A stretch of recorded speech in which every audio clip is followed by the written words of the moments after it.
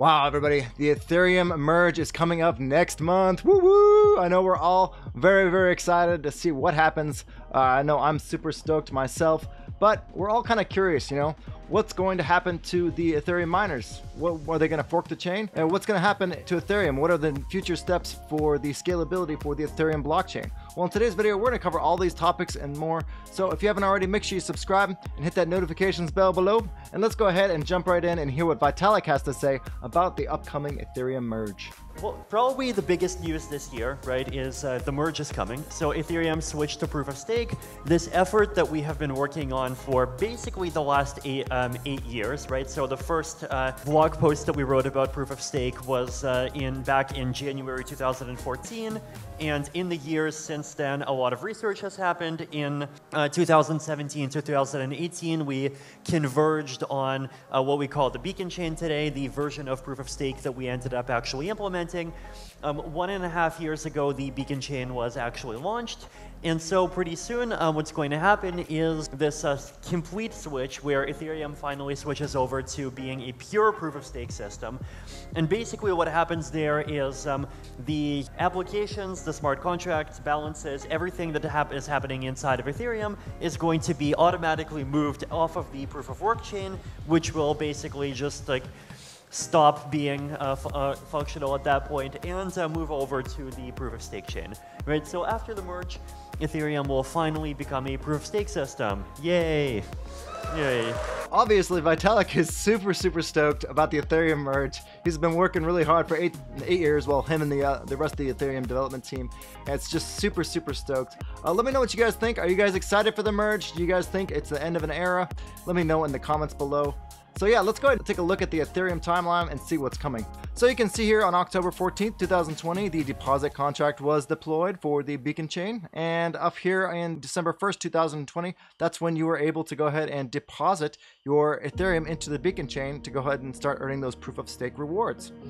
And it looks like now, jumping all the way up to 2020, September 15th, it looks like that is the date for the Ethereum Merge. So you guys can see here on the gifinitysports.com, you can see the announcement that the merge date is happening on September 5th or September 16th.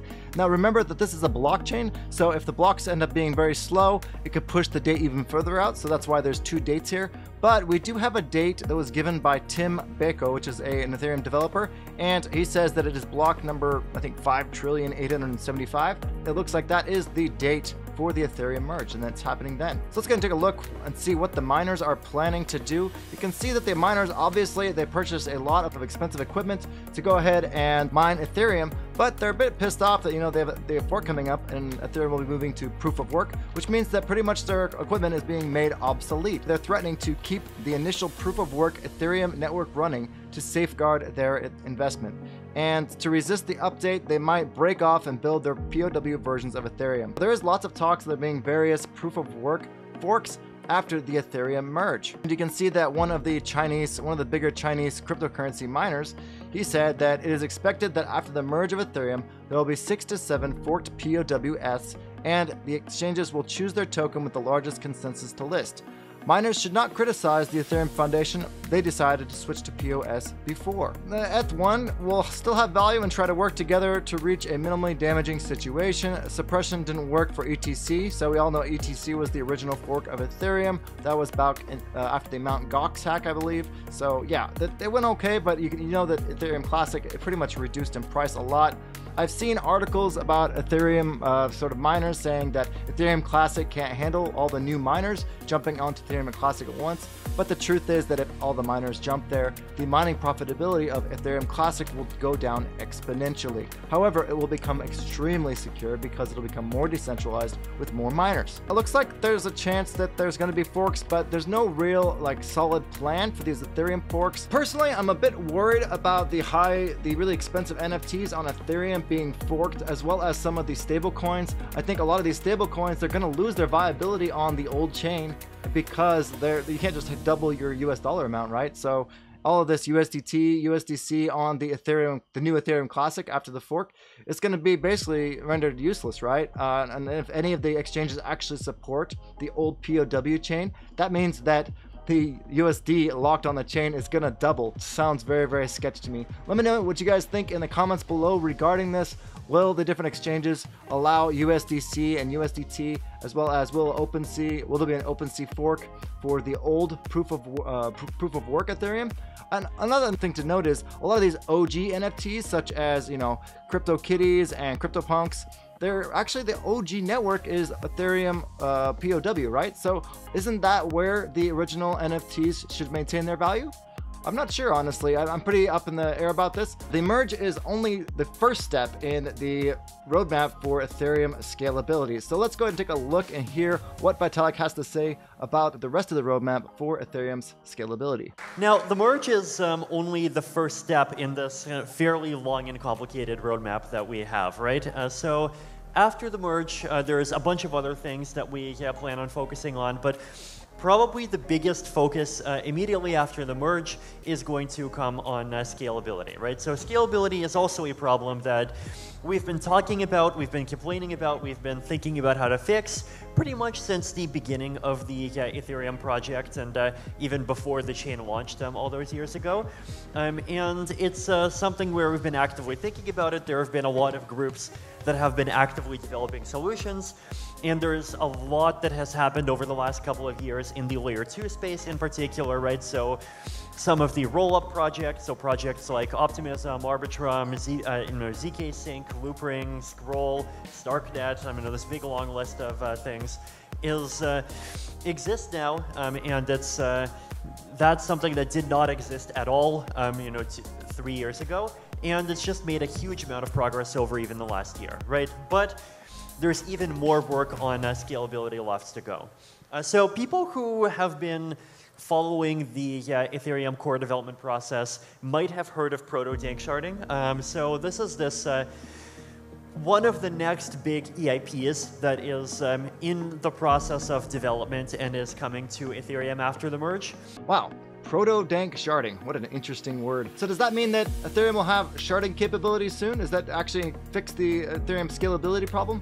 Not really. Let's go ahead and take a look at the proto-dank sharding website and see what exactly proto-dank sharding is. So taking a look at the sort of notes ethereum.org, and this is the first step towards scalability after the merge. Just remember there are more steps we'll be covering. So the difference between the original sharding proposal, which was EIP 448, and proto-dank sharding is that the EIP 448 attempts to minimize the changes needed today, whereas proto-dank sharding makes a larger number of changes today so that fewer changes are required in the future upgrade to full sharding. So this lets us know that proto-dank sharding is not full sharding. They have the sharding word in there, but it's not actual full sharding, and there are actually more steps required for Ethereum to actually get to full sharding. Go ahead and scroll down a bit more. You can see both EIP 448 and proto-dank sharding leads to a long-run maximum usage of 1 megabyte per slot for 12 seconds. This works out to be about 2.5 terabytes a year, which is far higher growth rate than Ethereum requires today. So it's going to require the nodes running the Ethereum nodes to store even more data for the Ethereum blockchain, meaning that you're going to have terabytes and terabytes